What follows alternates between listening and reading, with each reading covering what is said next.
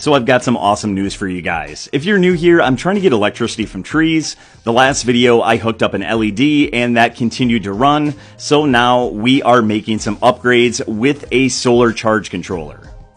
So everything's basically set up just like it was last time.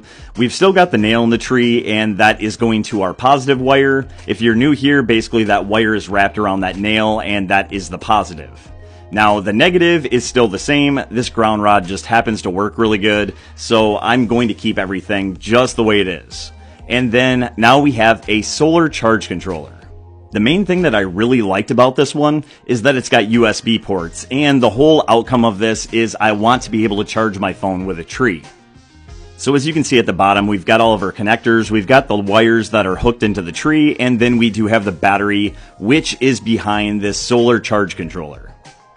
I really didn't want to go too crazy, so I just used a tablet battery.